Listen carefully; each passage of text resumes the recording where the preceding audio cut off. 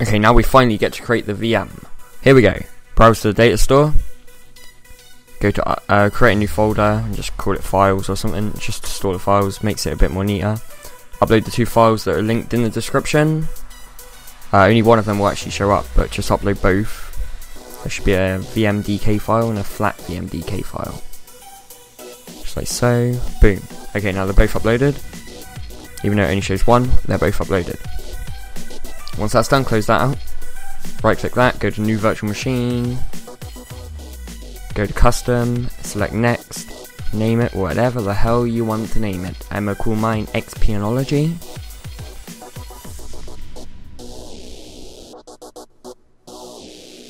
Next, number 8. Select Linux, Ubuntu 64-bit. Next, select the number of cores and physical processors. Dual core system, so I'm going to set it to dual core. I leave it at 1 gig of RAM, you can increase or decrease it however you want, just obviously keep in mind that too little might make it run slow. Leave that on E1000. Set that to VM Power Virtual.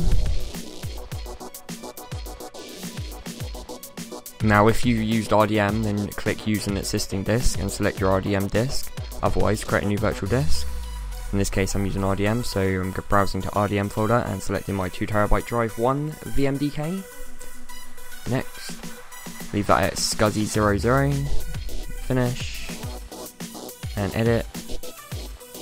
Okay, now once there you just need to click add, and go to hard drive, next, existing disk, next, browse, go to your data store, then files. Select the file you uploaded, press next, set it to independent non-persistent, make sure it's set to IDE00, finish, just check everything's right, which it is, yep, everything's good, and finish.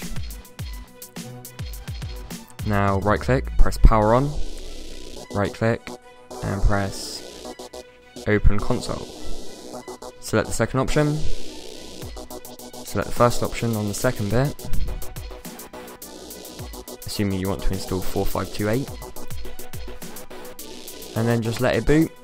Once it gets to the disk station prompt, you're done with this video and you need to move on to the final bit. Now there's no more splitting between ESXi and non-ESXi installs, and it's all back to linear tutorials.